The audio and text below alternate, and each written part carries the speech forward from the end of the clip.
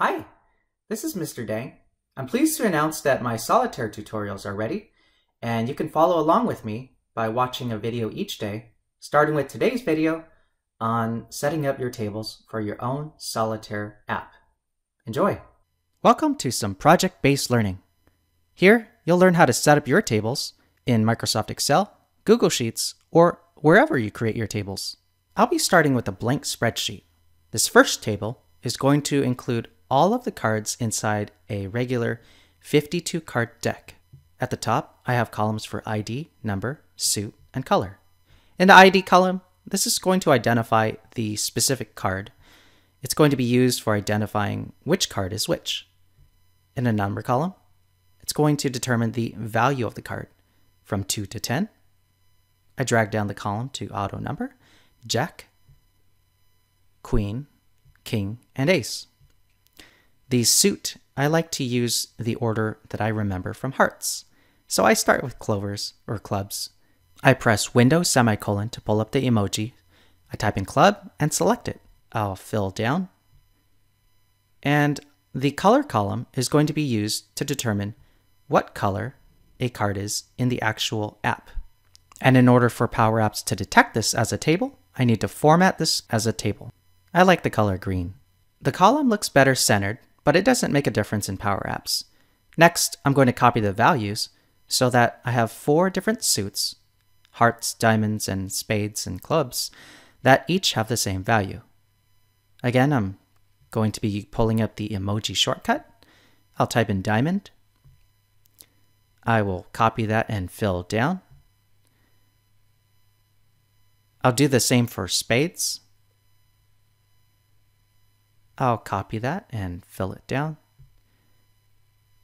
And finally, I'll repeat that for hearts. I'll copy it and fill down. I'll finish up the final column for the color.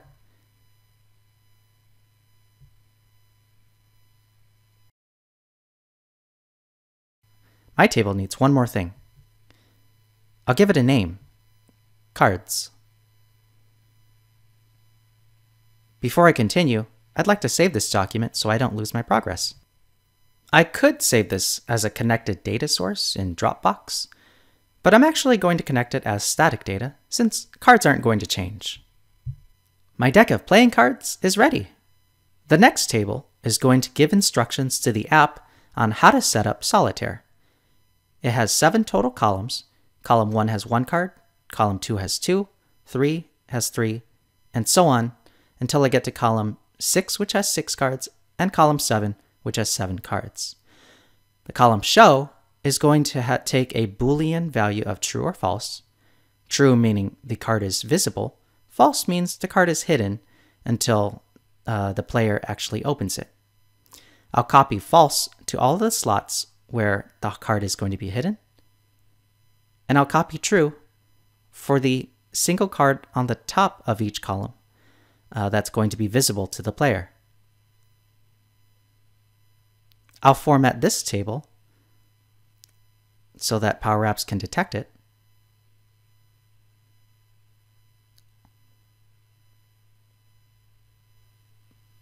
I could center it if I'd like, and I'm going to give it a name so that I recognize it in PowerApps.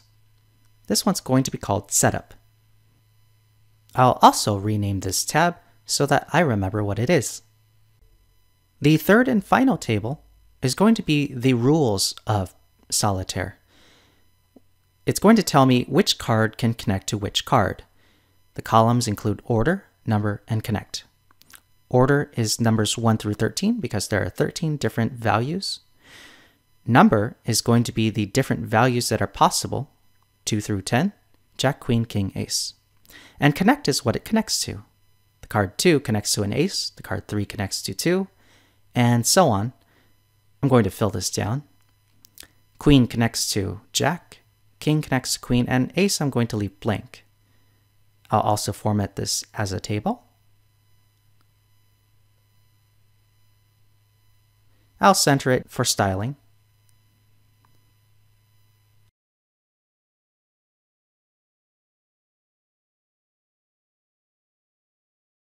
and then I'll name the table Rules.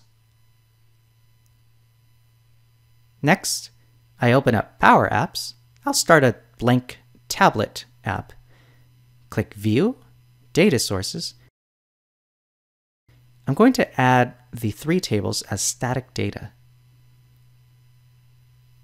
I'll locate my file, select my 3 tables, and I'm ready to create my app. Before you continue with Solitaire, be sure to set up a debugging panel by watching this video that I've already set up. Thank you for watching. Please subscribe so you can see the next video on building your Solitaire app.